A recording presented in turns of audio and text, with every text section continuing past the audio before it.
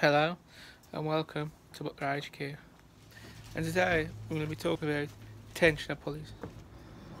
This is one we pulled off 540. You can see it spins quite freely but risks a noise from the bearings if you listen.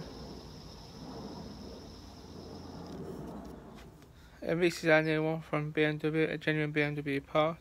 As you can see, it doesn't spin freely but it moves freely under load, but there's no free movement in it, and the bearings are quiet. So that is a new bearing and an old bearing, both BMW parts. One's old, one's new, and that's the difference between a used bearing and a brand new nice bearing. And at this stage, if your bearing's doing this, you really should replace it with a new one. And that's it for now.